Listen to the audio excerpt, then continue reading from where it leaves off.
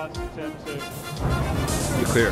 Move along. What's up, dudes? What's new? As a live service game, Star Citizen is always evolving. And the same can be said for the UI.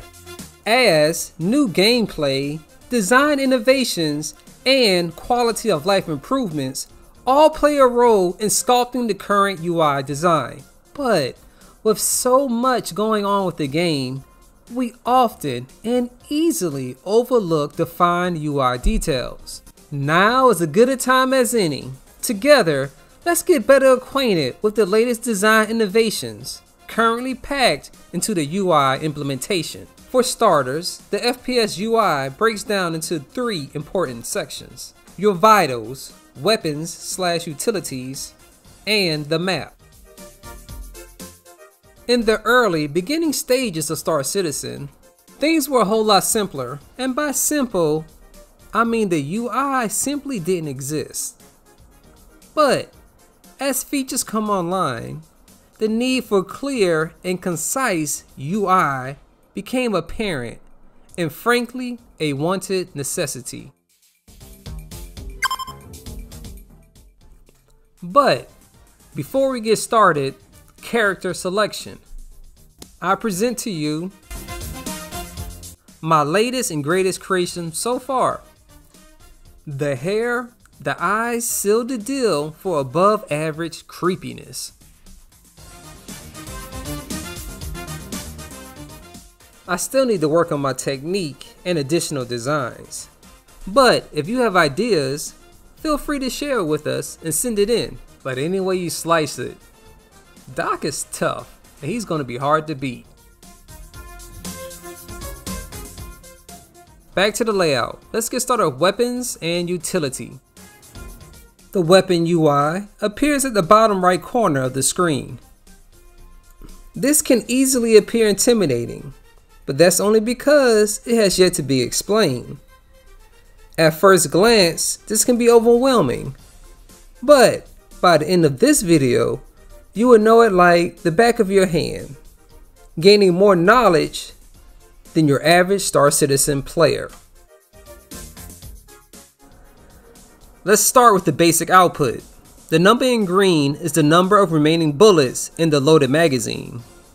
Directly parallel to this is a green vertical bar representing your loaded mag. As the ammo leaves the gun, the number and bar will shrink down. When you equip or drag a magazine to your person or armor, the total bullet count for all equipped magazines appears in white. Now here's an important observation. The 2 white vertical bars indicates that you have at least, at a minimum, 2 mags remaining. You could have more, but it will only show the 2 bars. If there is only 1 bar, then this indicates that you are down to your last magazine, so plan accordingly.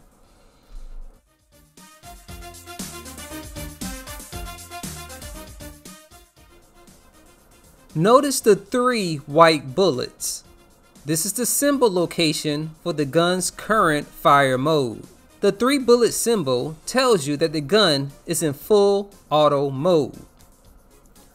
2 bullets is 3 round bursts. And of course, a single bullet is a single shot. There can also be custom symbols depending on the gun, like a thunderbolt.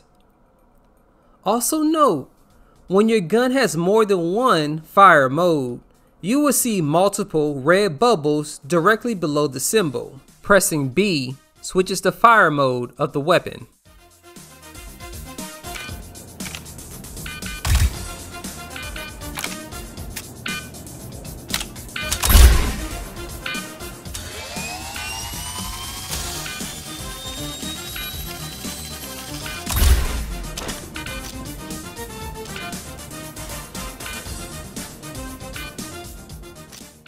The backpack icon only displays when you have any of the associated ammo stored in your backpack. Also, upon expending all the ammo equipped to your person, The white vertical bars will disappear and the white number count will display all the ammo in your backpack, along with the backpack icon.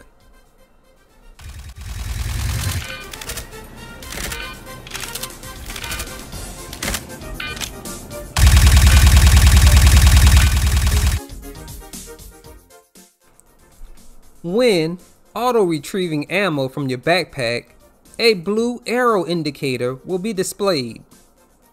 It takes approximately 6 seconds to retrieve and load ammo from your backpack, versus 3 seconds when the ammo is equipped to your person.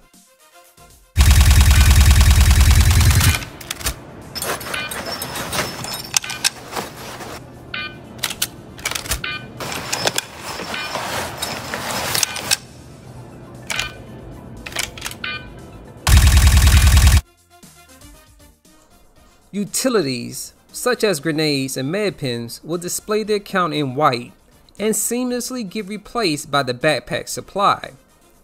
The red bubbles indicates varying types, which can be swapped using the buttons G and 4 respectively. There is also a small section dedicated to mouse clicks, holding R to holster your weapon, and left shift to hold your breath while sniping, as well as other varying and useful tips. That covers everything related to the weapons UI, but let's do a quick recap just to be sure. From this screenshot, it is clear to see that the user has 13 bullets left in the gun. The gun is currently in fully auto mode, which is one of 2 modes available for the gun. He currently has equipped 105 bullets, as well as additional bullets in his backpack. Next up, Vitality. The Vitality section displays icons representing the various states of your character. Note: an icon will usually display when something is not normal or irregular with your character. Displayed are some of the more common icons that you should familiarize yourself with. Note: icon colors will change based on severity, from blue to yellow to red. If you happen to forget the name, or if you would like to see the full list, check Mobiglass and simply hover over the icon. From bottom left to right, it shows your current jurisdiction, Hertzen Dynamics, your crime stat of 0, the current gravity, atmosphere, air pressure, temperature, and radiation of the environment. But note, your pressurized suit will try and maintain its own environment. The icons on the top right of your screen to the bottom right of your screen are your health, your body temperature, your heartbeat, oxygen levels, and drug levels.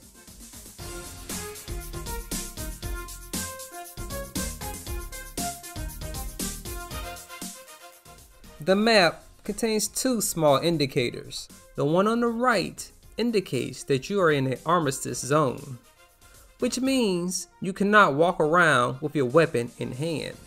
The one on the left means the area is being monitored and you will get in trouble for any crime committed. Aside from that, one of the cooler features in your common and well-populated areas is that you can mark your route and the path shows on the map. Keep in mind that this will not work at all locations, areas, or even floor levels. But for the main areas, it comes in handy and can be very reliable. Once the route is marked, the path and distance will be displayed on the minimap.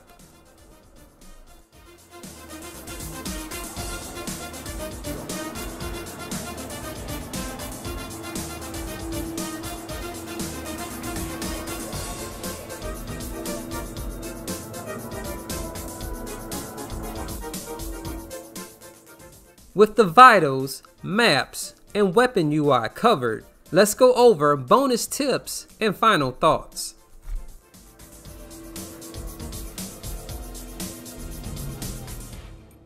The full UI is only visible when wearing a helmet.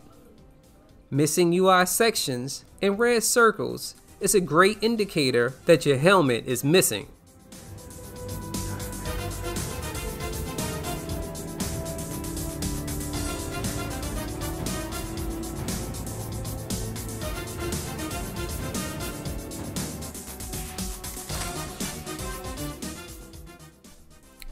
The reticle option labeled equipped puts ammo clips on your person, while the reticle option labeled store puts ammo in your backpack.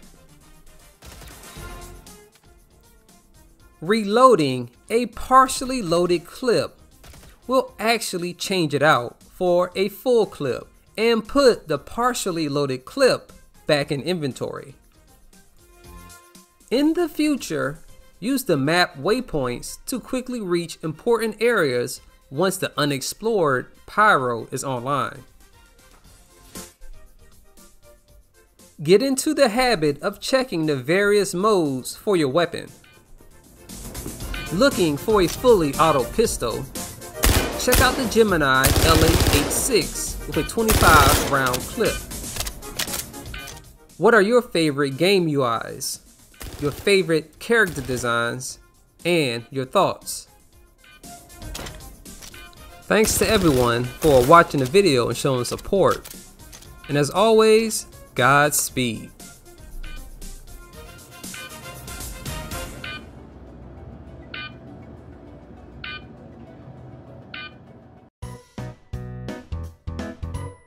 I'm Rick Porter. I am your CIG design director, so just about all the design departments for both Squadron and Star Citizen report to me.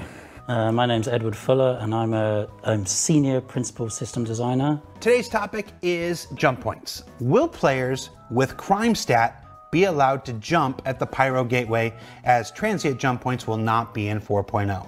If you have a CS3, then ATC will not allow you to make a jump through a permanent jump point. And it's also worth pointing out that it's on both sides. That ATC check is on Pyro as well. So say you go around doing your murder in Pyro, obviously you're not actually earning any of those crimes with the UEE. So if you go through, there won't be a problem. But if you then cause a ruckus right outside the jump point there, those will be crimes that will prevent you from going through. Yeah. How do you clear a CrimeStat in Pyro? Incarcerated by the law enforcement. You could be incarcerated. And end up in jail. We've got some cool new areas in Pyro where we want people to adventure, and if there happens to be a way to clear a CrimeStat there, that wouldn't be out of place. Yeah. Pyro, you know, if we're talking about the entire star system here, like if this is the entire star system, this much is lawless. This much is freeform, do whatever the heck you want. This little area Yeah, I'm not sure that's small enough. This little area here that surrounds the jump point, that's where, you know, the infrastructure is there. If you try to cause trouble around that jump point, then that's where you're going to generate a CrimeStat, and it might be difficult for you to get back. Will the jump through the jump point consume quantum fuel? And if yes, how much? Using permanent jump points will use quantum fuel. When you're attuning to a jump point, it'll let you know how much fuel you need, so you'll never be able to like go halfway. You're going to start a jump. Yeah. So the jump drive won't let you go unless you have enough fuel to make make the entire trip. What's stopping us from falling out of the jump tunnel and arriving earlier in the other star system, kind of like a shortcut? First of all, in order to fall out, you have to take enough damage on your ship that your jump drive overloads and can no longer support, you know, your travel through the tunnel. So you're gonna take your ship is gonna take damage, wear and tear. Like, you're gonna come out of this in not great shape. If you survive that exit, you're not gonna be where you intended to be. I can't guarantee where you're gonna end up, but it's not gonna be where you where the it won't be the jump point ends it won't up. be the happy part of Pyro. It's gonna be on the edge of space.